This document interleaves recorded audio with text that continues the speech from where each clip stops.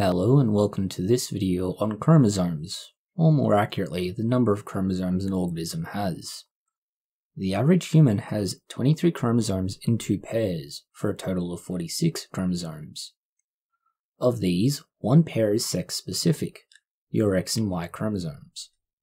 While humans have 46, not all species have as many, and some have more. Chromosomes are a thread-like structure wound around a bobbin. They're found in the middle of the nucleus of a cell, or at least those cells which divide and replicate. They're made up of DNA, and they will carry over from parent to offspring. Different species will have a different number of chromosomes. Some species only have 1 set, and it's not a pair in the males, whereas there is a pair in the females. Some have multiple chromosomes. On occasion, having multiple copies or not enough copies of a given chromosome is also part of a pathology. Looking at this in the context of an animal, there is a very wide variety. Everything from a jackjumper ant, which has 2 chromosomes in the case of a female and 1 for males. A fruit fly with 4 pairs of chromosomes. This goes all the way up to about 450 in the case of the Atlas blue butterfly. More readily comparable species, such as the capuchin monkey, have 54. Chimpanzees, orangutans, and gorillas have 48. Paryaelhuantiensis, a crustacean, has exactly the same number of chromosomes as a human, 46. Dolphins have fewer at 44, rhesus monkeys at 42, and mice at 40. The smallest number of chromosomes in an animal is 4 pairs, which can be found in a flatworm. As can be seen, there's a huge range even among what could be called vaguely similar developed or complex creatures, such as other apes. The chromosome itself should be considered as something more like a series of instructional disks. Each one is used to install a relevant part of your body's operating system, for lack of a better word. You only take out what data is needed from each disk, use it, and then put it back. And this is why, as you can see, the number of chromosomes is not a driving factor in the complexity of any of the organisms we've listed. For example, humans have 46 chromosomes in 2 sets of 23.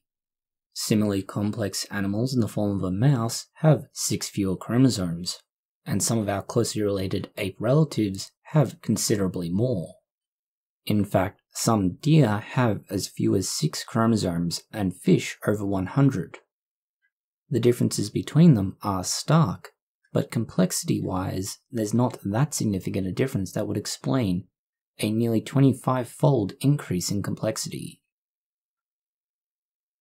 To complicate the picture further, or at least even further, chromosomes, although similar in function, can vary in shape. Chromosomal shape can influence some of the more relevant factors.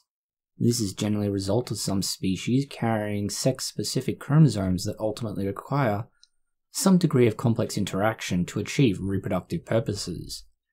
In other cases, an organism can replicate its genome and reproduce asexually. This will somewhat change the need for the chromosomal shape. The frequency with which it accesses the chromosome is another factor to consider. A virus has a differently shaped chromosome to a human cell. Ultimately, it is the complexity of the genome that is spooled around the chromosomes that is the important factor in an organism's complexity. Not so much the number of genes or the length of the genome itself. These factors can be somewhat redundant.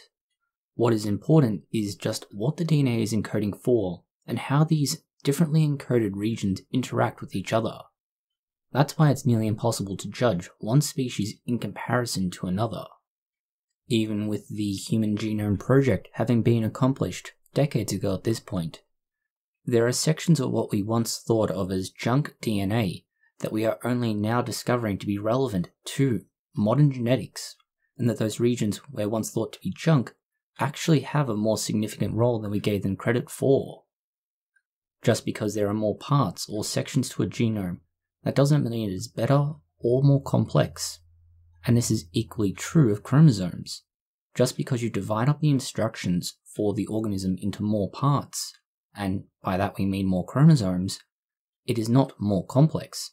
It's simply more modular in a manner of speaking, and this is often a product of evolution.